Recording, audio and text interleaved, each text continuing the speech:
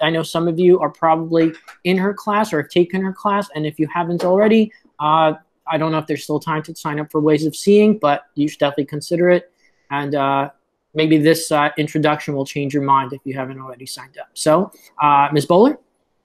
Thank you, Mr. Vittorino, for inviting me in. And please only take my class if you're a good student. Otherwise, take something else. Oh, they're all good students here. I mean, they're taking Spanish literature. Okay. Yeah, then they're not required to take this course, but I can vouch for all of them. Excellent, excellent. Okay. And I see some familiar names as they came in. So I, first of all, want to thank you for inviting me to come in and talk a little bit about Picasso and Guernica and the whole concept of war in terms of the visual representation. How does a painting or a mural influence our perception of war? Okay, so here we go. I wanted to begin with this Picasso quote because it really speaks to the heart of this conversation, and in a lot of ways, it speaks to the heart of Ways of Seeing as a course. So this Picasso quote, "We all know that art is not truth. Art is a lie that makes us realize truth."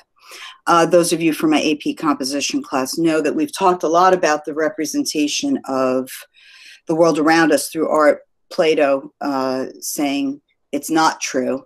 But here is Picasso saying the opposite.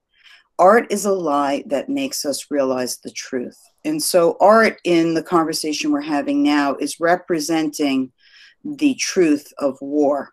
So I thought of a sequence, the context of Picasso's painting, mural. I wanted to put it in context of other art that covered scenes of war, and then kind of pull it forward through photojournalism. And then I also want to give you the context of the painting in terms of his career. So that's my little preset. So I begin with a painting that was a very famous Spanish painter, Goya, Francisco Goya. This painting is called The 3rd of May, 1808. The painting is actually done in 1814, and it shows the brutality of the French soldiers, the anonymity as they hide their faces. We see the victim who stands as a Christ figure in a heroic stance as he faces death. You see the light on him. You see the representation of civilization behind them in the landscape. And so this painting sets the stage for Picasso, a war scene in Spain. I also want to point out this painting, Mr. Vittorino probably has seen it in person, but I have not. And I have in Spain. You have? Yeah. Yeah. And it's much larger than I anticipated. I have the size as 8 feet by 10 feet, which to me, I always visualized it more of a petite little thing. No, I envisioned it more maybe like, I don't know, 3 by 4 or something like that, 5 feet. So tell me a little bit about your impression when you saw it. Well, you get the sense of the gratuity of the violence because you walk into a museum thinking that you're going to see some idealized forms of humanity, and you're going to see something that's, if not whitewashed, at least it's going to be sanitized to the point where it represents the best of humanity.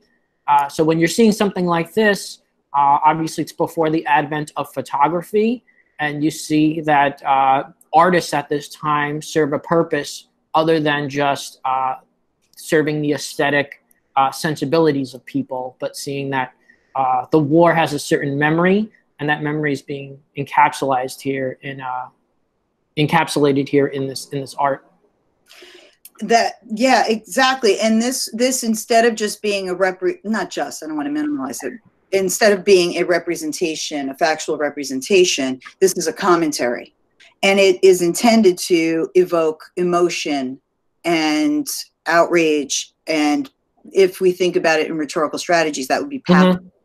So as the pathos of the victim versus the machine of the French soldiers.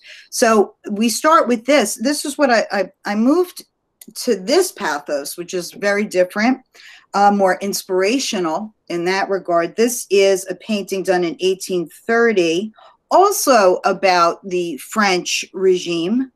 It's called Liberty Leading the People. It's an inspiration to rebellion in 1830. And I know many of you took AP Euro. Do they even call it that? They call it something else now.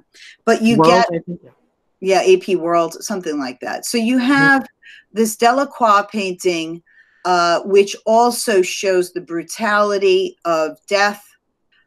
In the foreground, you have these, I mean, this guy is his dead body, and you have this young man calling to action. You have Liberty as a symbolic figure leading the charge, a symbolic representation of liberty.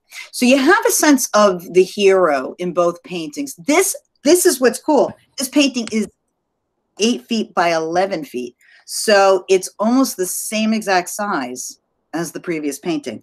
I know many of you are unmoved by that fact, but it, to me, was very, I like finding those parallels across different countries. I like to see the zeitgeist manifested in different ways, especially in the early 19th century, where you didn't necessarily have the internet to Google, hey, what's going on in France?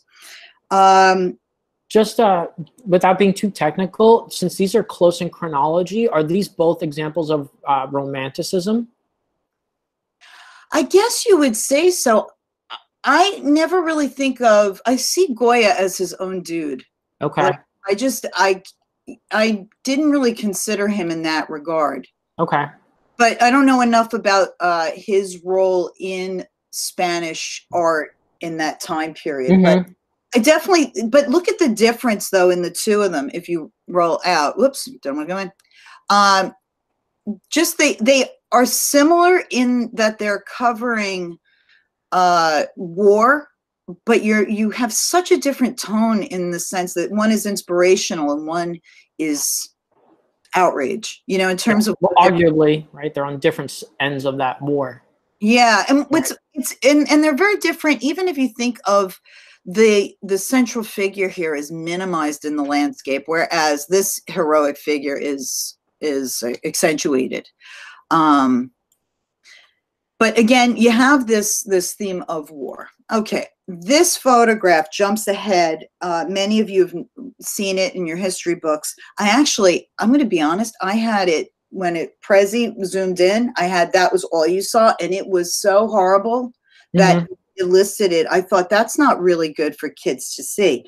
But you're not kids, you're students. This is a photograph of the Vietnam War. We have the central figure is a victim, a child, the rawness of her pain. In the foreground, we have this young man in terror. This is war as well. And then you have the passivity of the soldiers behind them. And the pain is in the foreground. The pain, like the previous images, is about the brutality of war. The good news is that young woman in the center does go on to survive the napalm burns, and she is alive today. I forget where she lives, but this, and I thought what was also interesting was this was part of the resolution of the French occupation of Vietnam. And so I thought, oh, those French. But I thought about this idea of the legacy of that kind of imperialism playing itself out in 1970. I guess this would be, I think this was 73, but you can Google that. But this image evokes so much emotion in the American public when they see it. I think it was in Life magazine. This trauma of the child that they are a part of. They are culpable in the perpetuation of this war. So in some ways, if you think of who's the audience, it was the American public who had to change the tide in support of the Vietnam War. So we talked a lot about 3 different images that are not Picasso. Let's turn now our attention to Picasso. So this is the type of art Picasso was doing in general in 1937. And he did a lot of domestic scenes. He was very inventive as an artist.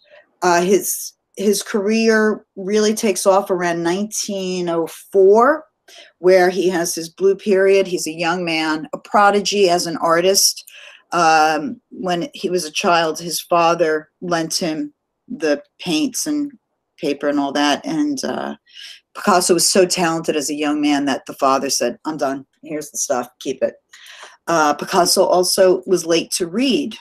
So he was dyslexic from what I understand. And so you see how the visual world for him is so much more representative of his ideas because he had this barrier learning to read. And luckily for us, right? Terrific artist, really innovative. He was freed, liberated by the camera in that regard. He didn't have to represent reality. He could make art about free expression. So in the same way, you think about the shift from classical music to jazz, or you think of the shift from, I don't know, to modern literature. And what is it doing in terms of shaping our consciousness? He has more tools available to him. Do you think, I'm sorry, do you think that's because of the advent of photography, that now it sort of displaced the role of art so that art could now be free to, you know, not work within the dimensions of just, you know, the human ideal? Exactly. I think so. And then once 45 hits, 1945, the artist is even liberated from having to do subject matter. It becomes philosophy for at least 50 years, 60 years. And so it's not necessarily about representing something accurately. Like if you think of Renaissance art, all those years, they could paint Mary and Child. And just the narrative was set and they were representing nature or the human in such a beautiful way that the craft was the art. As the craft is now removed because you can, you know, I don't, as a writer, I don't know if I could write in iambic pentameter, you know, liberated from that. So in a lot of ways, the modern artist is able now to break from having to represent reality. And so you go from that Goya who uses a realistic representation to give you the pathos. Now you just have the pathos.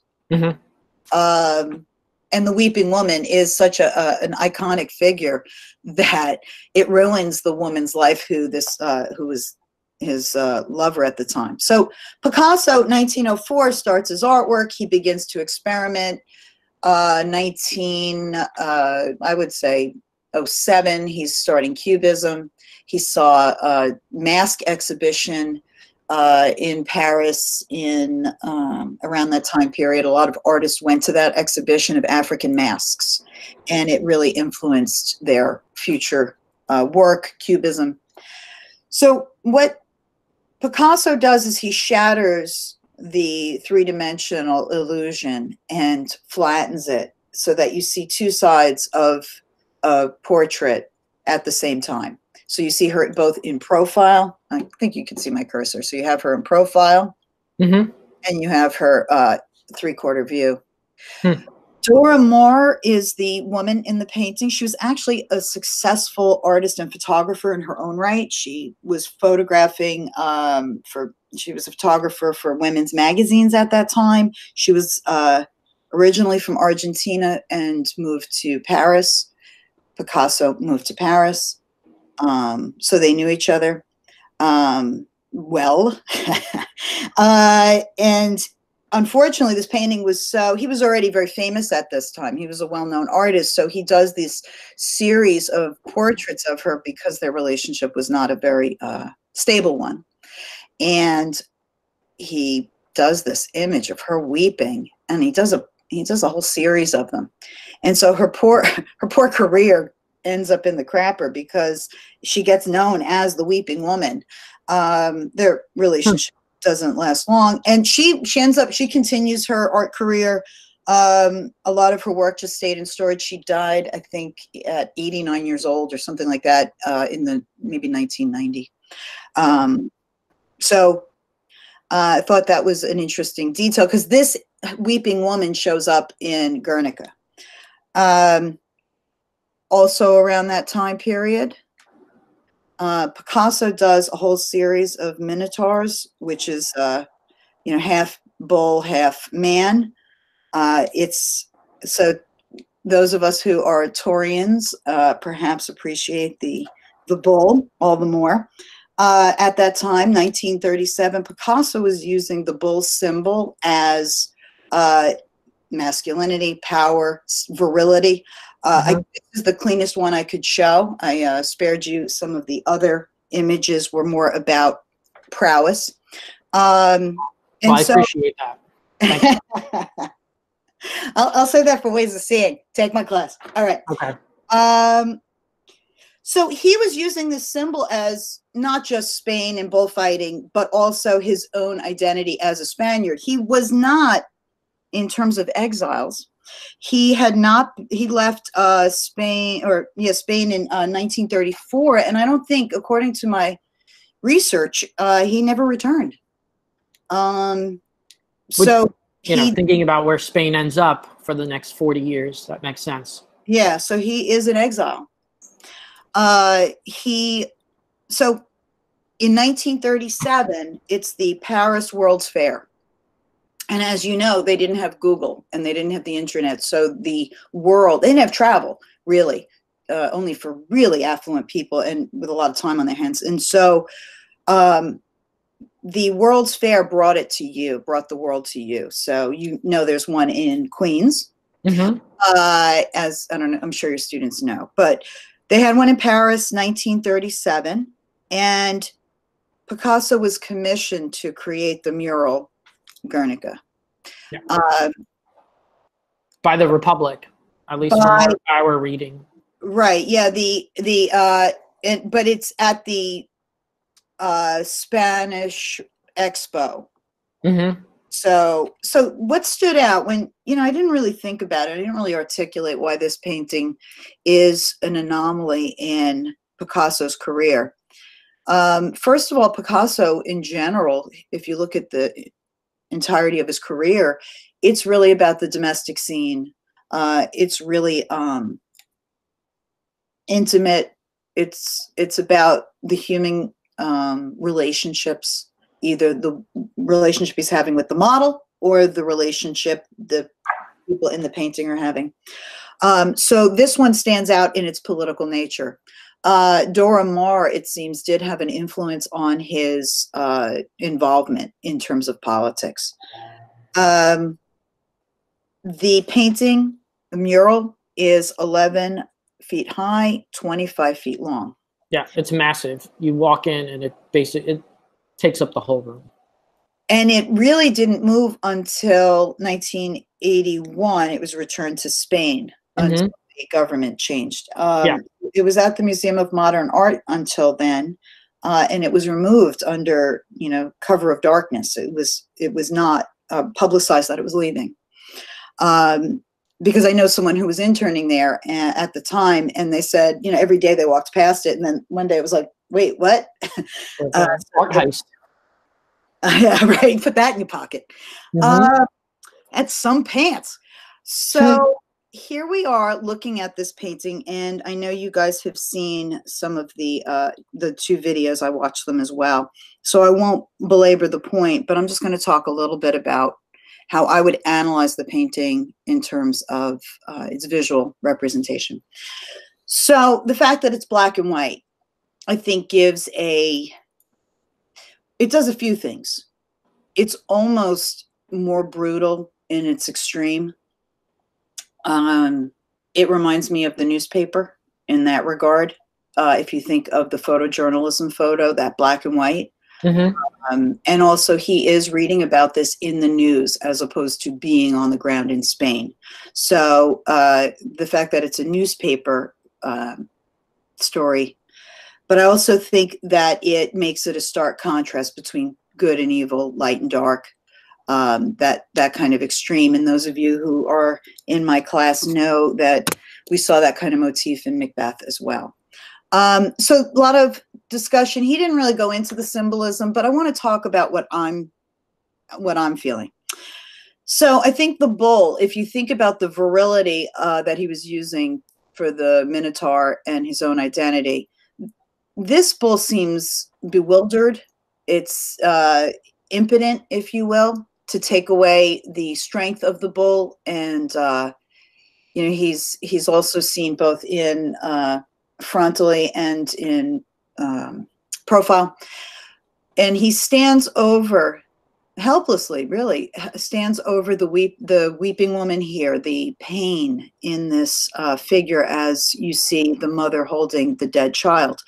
A lot of women in this painting. We have the soldier on the ground who's disembodied. It's this, you know, fractured. It's a fractured scene, the chaos of war representing the, you know, shattering the peace of that moment in the Basque village. You have the horse in pain. This figure to me really is interesting. Look at the contrast. Remember we had the Liberty leading the people. I'm keeping an eye on time. How long do I have till? We have about 9 minutes. Okay, all right, thank you. So you have this figure with the candle in the darkness. Remember our Macbeth, where Lady Macbeth is holding that taper candle, and an out brief candle, this idea of the light being a flickering, temporary, extinguished as she looks. If you compare it to the Delacroix with Liberty leading the charge, this is instead very different. I mean, there's no body. It's this arm reaching out in the darkness. The light bulb always is something that's interesting to me. If you think about Mr. Vittorino and I did a guest, another guest lecture collab on a book called Brave New World, 1932, talking about technology. If you think about, if you visually imagine the painting without the light bulb, almost, you know, it becomes any war. The electric, people talk about it being about the machinery of war. But for me, it also dates the painting as of that particular context, as opposed to being a universal discussion of war. It commemorates 1937. As we move, I think about this one in terms of heaven and hell. If you think of the Hieronymus Bosch paintings of Dante's Inferno influenced pieces, you know, this idea of being hell on earth is how I see this figure, kind of, you know, boiling alive or trying to get out of that kind of, I read these as flames on some level. But the jaggedness of the painting is really, let me pull out of the scene here, you know, so it's and that came up in our film as well. The little boy asked the teacher, you know, what is hell? And the teacher responds that hell on earth, that we make our own hell based on our actions or inactions. So yeah, that's an interesting point.